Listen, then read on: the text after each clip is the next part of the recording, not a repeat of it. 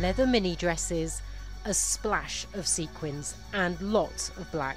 The 1980s were the inspiration for label Yves Saint Laurent on the Paris runway, while at Lanvin it was all about refined elegance. Paris Fashion Week is in full swing and trend watchers are loving it. There's a real sense of euphoria in the city, everywhere. It's amazing. There's no mistaking it's Fashion Week.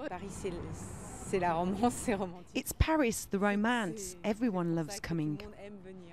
Few cities evoke a sense of style like Paris. The French capital is home to some of the world's oldest luxury houses, including Chanel, Christian Dior and Givenchy. But it's difficult for many young French designers to launch their own brands, and among those who do, not many are internationally recognised. Many in the industry say that one of the big problems is that for decades, fashion students in France have been taught craftsmanship, but no entrepreneurial know-how, preparing them for a job in an established fashion house rather than encouraging them to start their own business. If you go to design school, you just hang out with design people. If you go to business school, you just hang out with business people.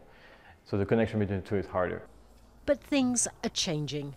There are plans for new business-friendly fashion courses and more state and industry support for young designers. This space is the initiative of the French Fashion Federation to showcase some of the country's new talent. It's a unique opportunity for more than a dozen young designers to show their collections to international buyers during Paris Fashion Week. I got inspired from vintage menswear garments. So we revisited a lot of menswear traditional outfits like the jumpsuit or the trench coat. Coralie Maribel worked for several big-name designers before starting her own label. People are really looking at young designers, so it's really the right moment to start. I think it's quite good for us as well.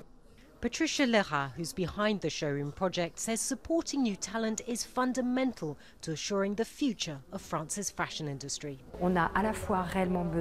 We really need young designers because the fashion industry really needs new creativity. But these designers are rarely ready for the marketplace, so they need experts and organisations like this to support them in their work. Coralie has no regrets about branching out alone and hopes that one day her clothes will be worn by women around the world. Natacha Butler, Al Jazeera, Paris.